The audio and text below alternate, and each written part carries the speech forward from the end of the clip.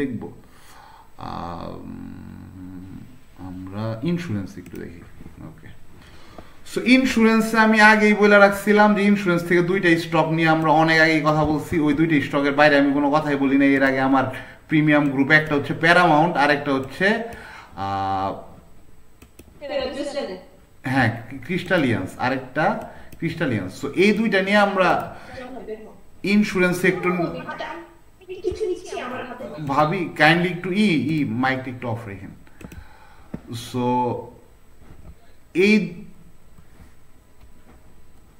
So এই ক্রিস্টালিয়ান্স আর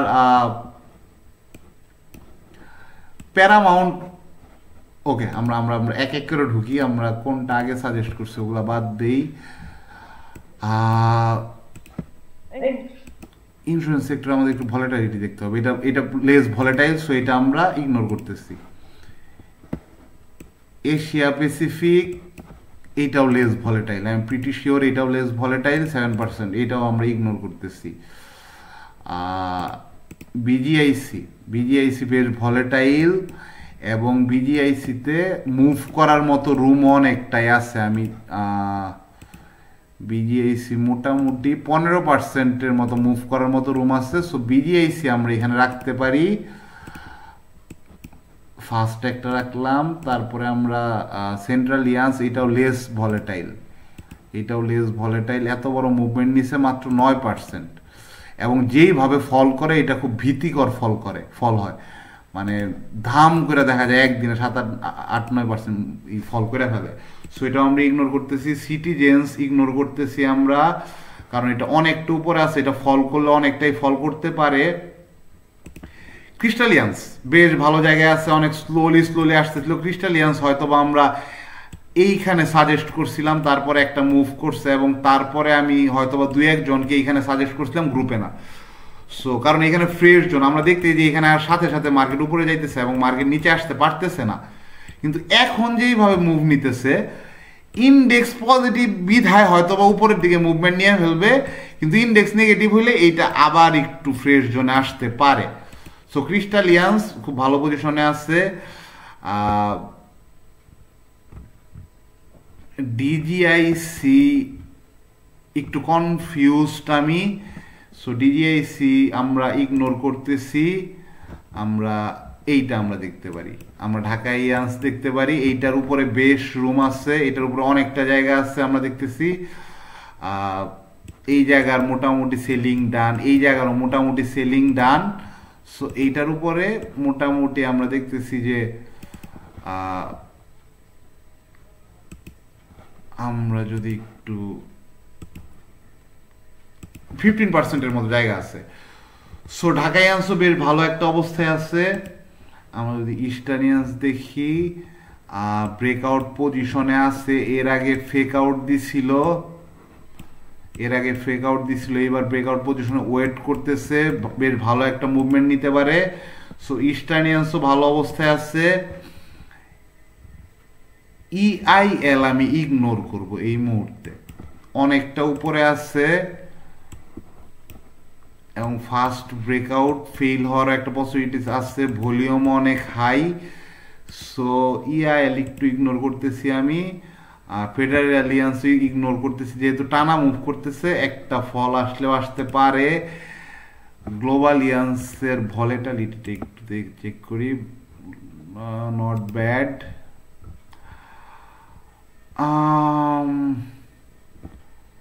ignore করার মতো, ইগনোর করা যায়, কারণ যতবার এইখানে আসছে এইখানে খুব শার্প সেলিং আসছে, আমরা খুব শার্প সেলিং দেখতেছি এইখান থেকে। সো এইটাও আমরা ইগনোর করতেছি। আমরা একটু গ্রিন ডেলটা দেখি, গ্রিন ডেলটা মনে হয় লেস ভলেটাইল, এটা খুব একটা ভলেটাইল না। এখানে আমরা বড় মুভও দেখি, তারপরে আমরা দেখি 10-12%, এবং অলরেডি এখানে অনেকটা মুভ নিয়ে ফেলছে। সো এটা লেস ভলেটাইল, এটা আমরা ইগনোর করতেছি। আইসিআইসিএলটা দেখি আমরা একটু,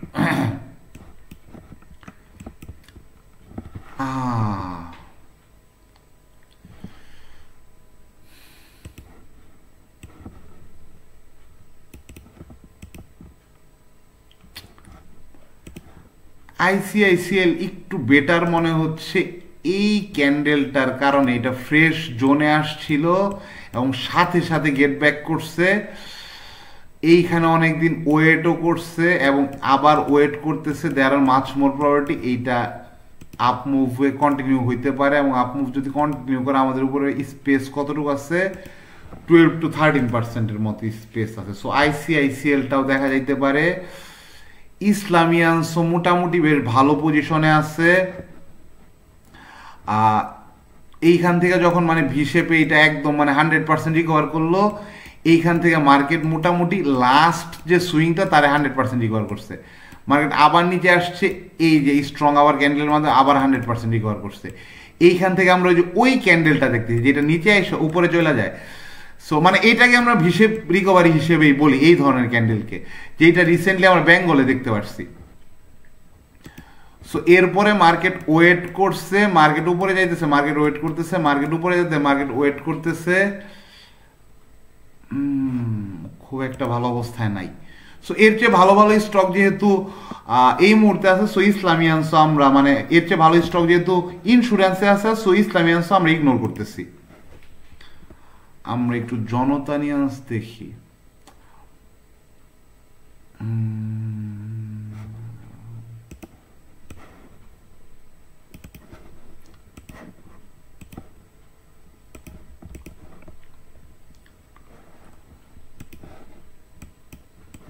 যেইভাবে উঠতেছে মার্কেট, যদি ইন্ডেক্স যদি আপ ট্রেন্ডে থাকে এখান থেকে উঠে যাবে, নাইলে জনতা আরেকবার এখানে আসতে পারে। সো একটু রিস্ক ফ্যাক্টর আছে, এইটাও আমরা ইগনোর করতেছি।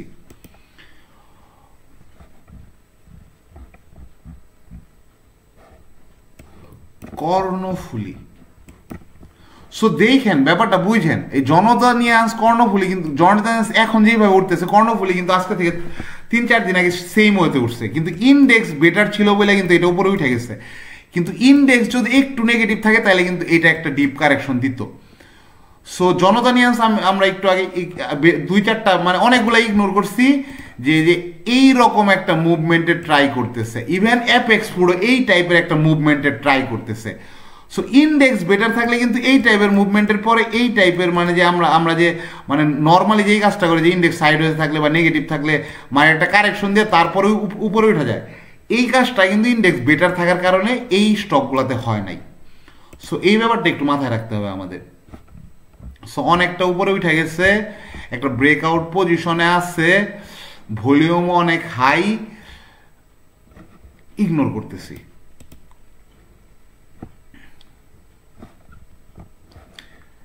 সেম ব্যাপার, যেইভাবে মার্কেট উঠতেছে এখানে, যদি ইন্ডেক্স ভালো থাকে মার্কেট এইখান থেকে উঠে যাবে, ইন্ডেক্স খারাপ থাকলে মার্কেট এইখান থেকে ডাউনে যাবে। কিন্তু তারপরেও জনতা নিয়ান্সের চেয়ে এইটা মেঘনা ইন্স্যুরেন্স অনেক ভালো অবস্থায় আছে। বুঝলেন, মেঘনা লাইফ, মেঘনা ইন্স্যুরেন্স, মেঘনা সিমেন্ট এগুলো কিন্তু একটু সিঙ্কে কাজ করে। সো ওই হিসেবে মেঘনা ইন্স্যুরেন্সকে ইগনোর করার মত কোনো উপায় নাই। মেঘনা ইন্স্যুরেন্স আমাদের মানে ওয়াচ লিস্টে রাখতেই হবে, এবং এই অঞ্চলের কিন্তু সেলিং ডান। এই জায়গাতে ভিশেপ রিকভারি নিছে, ওয়েট করছে ওয়েট করছে ওয়েট করছে, একটু নিচে আসলেও খুব ফাস্ট রিকভার কইরা কিন্তু মার্কেট 50-কে টাচ করার ক্ষমতা রাখে। মার্কেট 40-তে আছে, 10 টাকার গ্যাপ। সো এইটা আমরা আমাদের ওয়াচ লিস্টে রাখতেছি। নর্দানিয়ান্স খুবই কনফিউজিং, এটা ইগনোর করতেছি।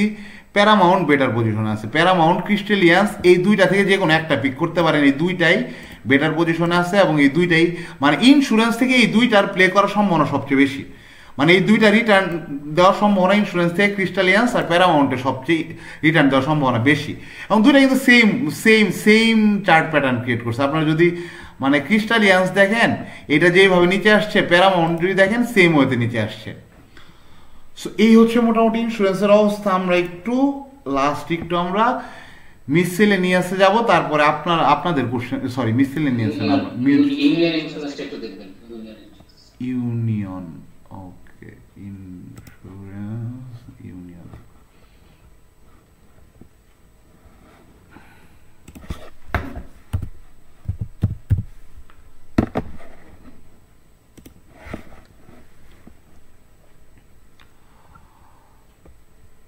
ইউনিয়ন ইন্স্যুরেন্স বেশ বেটার পজিশনে আছে।